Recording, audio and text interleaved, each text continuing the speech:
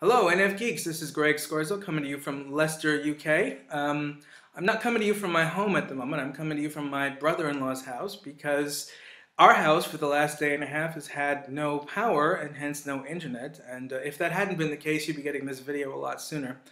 So anyways, what I'm going to be talking about is an image that I posted online a couple of days ago, which has caused quite a lot of controversy, not just in the NF Geeks community, but in the mainstream media as a whole. It's this image. It's an advertisement by Maria Kang, who's a fitness model and exercise instructor who's trying to induce presumably mothers of small children to try and, I guess, buy her services to become fitter people that she can help engage with possible exercises with her and your kids if you're the target audience for the advertisement. The reason I posted that image is because it created an ambivalent reaction in me that I didn't really understand. I didn't really know what I thought about it. So I thought that I'd post it on NF Geeks to get a better understanding of what you thought, and I thought, well, if I can get an understanding of what you thought, then maybe I can get a better understanding of what I think. And to my surprise, you guys gave me a thread which was over 1,000 comments long. So in reading that thread, I actually did get a more clarified vision of what I think about the image. So as a tribute to you and your interesting thoughts, I thought I'd tell you what you taught me.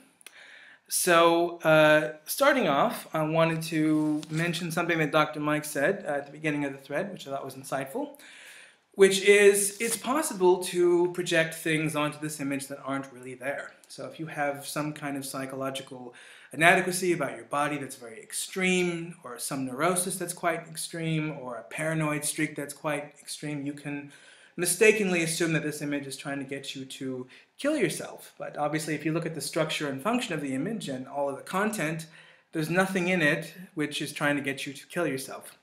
So you can project things onto the image that actually have nothing to do with what's in the image.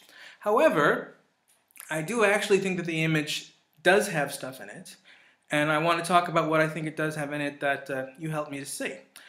So in order to do that, though, I've got to first talk a bit about a concept called intentionality. Now, intentionality doesn't have anything to do with intending. It's a concept used in philosophy of mind, philosophy of language, epistemology, and phenomenology, used to describe the aboutness of our thoughts. So, for instance, if you think about a red bus, the only way that we can explain that thought is to say that it's about a red bus. If you think about a spider, the only way we can explain that thought is to say it's about the spider. If you think about something more abstract like love, the only way that we can explain that thought is to say that it's about love, right? So that aboutness of thoughts is intentionality. Now I'm going to give you a real-time live demonstration of intentionality in the works right now. This is a black umbrella. Now take a look at this umbrella for a couple of seconds, moving back and forth on the left and right hand side of the frame. Get a clear mental image of this umbrella if you can. All right, now I'm going to take it out of the frame. Now, think about that black umbrella. Now that thought in your head isn't in any way at this moment perceiving an umbrella, but because of your memory banks, the thought is actually trying to grapple, in some sense, with that umbrella. Your thoughts are actually trying to get out of your head and reach that umbrella in some sense. Now, philosophers have written loads of material about what this sense is, whether it's a causal sense or some other kind of sense and how it works and so on and so forth. But it's a really amazing property of the mind that thoughts actually do this. They try and get out of our head. It's even more amazing when you consider things like the smallest planet in the universe, right? We all know that there's got to be a smallest planet in the universe somewhere, but nobody knows where it is, and we're probably not going to find out in any of our lifetimes. And yet when we hear that sentence, the smallest planet in the universe, our mind actually tries to grapple with that planet wherever it is, even though we don't know where it is. Even more interesting and fascinating examples can come about if you think, for instance, of sentences like the first baby born after 2019, right? We have no way of knowing who that baby is going to be or who's going to have it or when it's going to happen or where it's going to happen. But there is going to be a baby, and our mind, our thoughts in some sense, is trying to grapple into the future and become a kind of time machine, even though it can't really, because there's obviously a causal gap between us here and that baby that is in the form of a chronological sequence that hasn't happened yet. But what does any of that have to do with what's in the image? Well, if intentionality, aboutness, is what we have to use to talk about what our thoughts are about, then it seems reasonable to assume that whatever we create with our thoughts that has semantic content in it also has to have its own intentionality. It also has to be about something. So if you think of works of art, or movies, or stories, or images, or advertisements, those things have to be about stuff in the same way that our thoughts are about stuff because they come from our thoughts. Now, what's interesting there is if works of art or advertisement or images or stories have intentionality, right? Whatever they're about can't just be what we project onto them. There's got to be stuff in those works of art and stories and images that's independent of whatever we think is in them. And we have to be able to discern what those things are by looking at the structure and function of those artifacts, whatever they are. So I think because things like images and movies and advertisements have intentionality, this image has to have intentionality. It has to have something in it which is independent of what we project onto it. And that something, I think, is, at least in part, a political and ideological message. It's got other things in it as well, but I think it's very much something that people are picking up on when they get outraged by it. Now, one of the reasons why I think an advertisement, a movie, a piece of literature, etc., has to have intentionality isn't just that it's the only way to make sense of it, but there's an infinity of different ways that you can interpret any story or any film or any movie.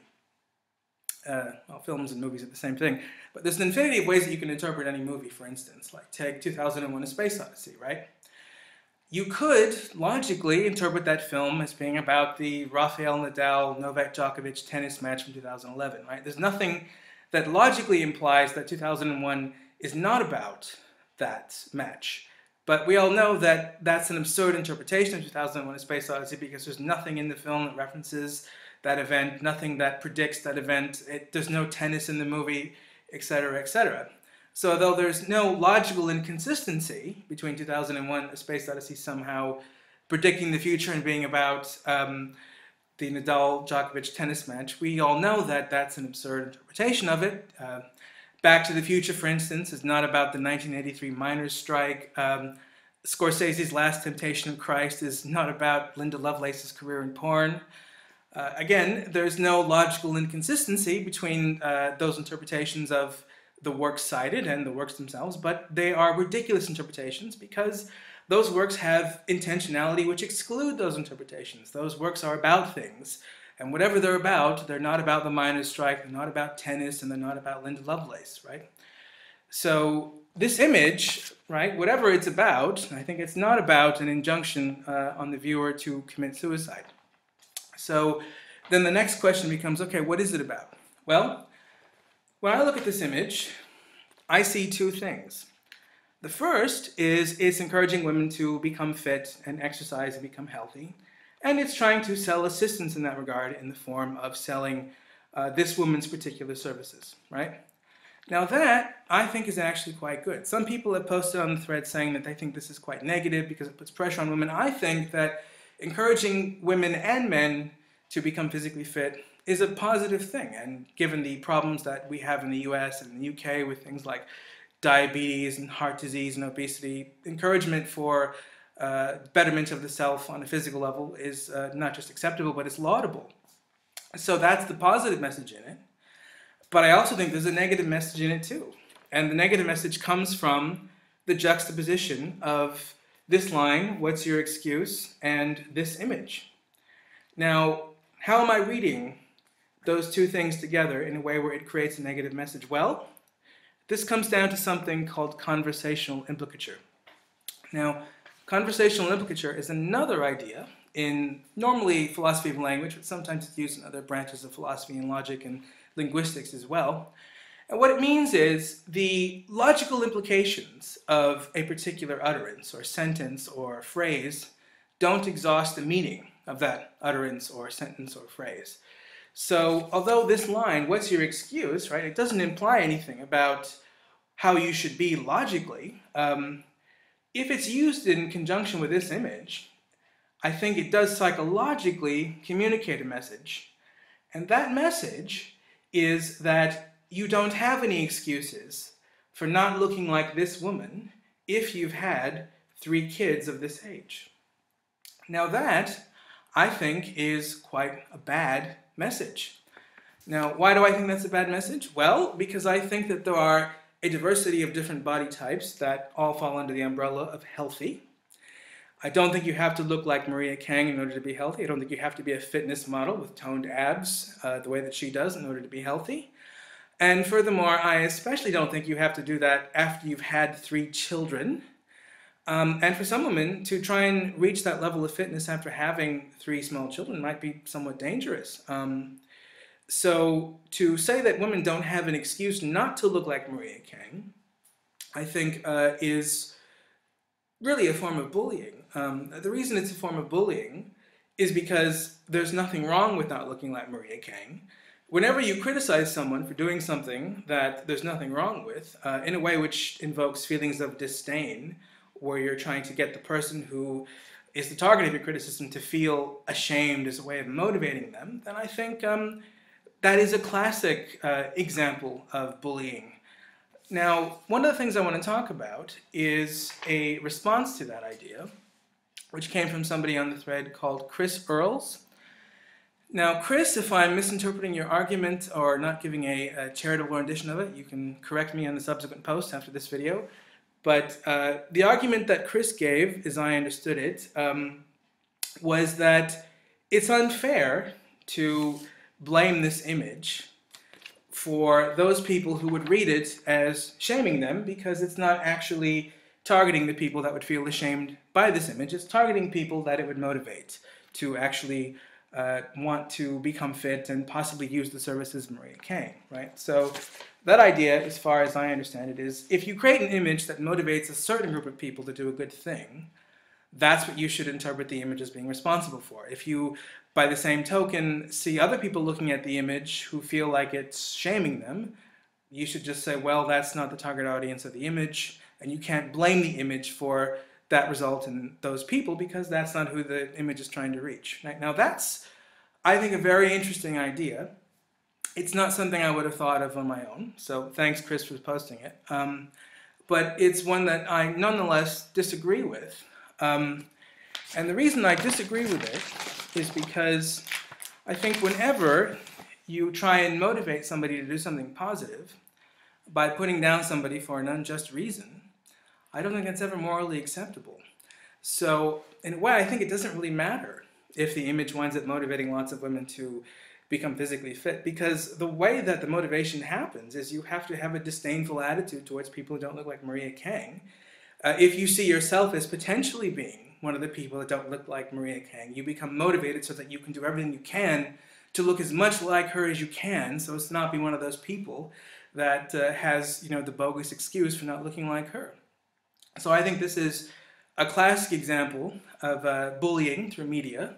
And the fact that people have a problem with it and are getting livid about it, I think, is a good sign that media literacy is rising and people are becoming better at actually seeing through messages that come through the media all the time, which are not just examples of bullying, but also sustained reactionary elements of society that we need to challenge. So that's the second thing I want to talk about. I think that this image, apart from being an example of bullying, actually sustains and reinforces 2 other aspects of society and social pressure on women, which are really, really bad. The first is the idea that in order to be idyllic, in order to have kind of the ultimate existence as a woman, in order to have it all, as it were, you have to look like somebody who can be sold as a commodity in some form of media for men's sexual pleasure. So you've got to look either like a model or a porn star or somebody, standing next to a car in a bikini, or else you just, you're not that interesting. You're not that cool. That's a message I think that we see in the media all the time directed at women. And it's so heavily entrenched in Western culture that we don't even notice it. And I think images like this play up to that because they're not just selling health for women. They're selling this idea of health being tied around looking like a fitness model, looking like somebody that you can sell in some product that men will buy because the product arouses men. And I think this is very, very bad for two reasons. The first reason is who you are should be what you're celebrated for as a woman. It's what people should be most excited about when they think of who you are. It's your attributes, your character virtues, your mind, your heart, your all the things about you that you put into the world that present the world with your values and your aspirations. That's what people should be reacting to when they react to you, not primarily what you look like. Otherwise, we have a society that disproportionately treats women in a very shallow way, and that's not cool. That's something I think men should be just as upset about as women. But there's another thing about that which I think is really terrible, and that is it gives a completely distorted conception of what sex is. It makes sex look like the sort of thing that only happens if you've got a woman between 20 and 35 or 18 and 35 who looks like Maria Kang. And if you've got a woman, who's 65 and a bit flabby or 70 or whatever, it can't happen, right? Now that's just completely empirically false. Women over 70 have sex all the time. And the reason that they can do that is because it's something that exists for all women in all the phases of their lives.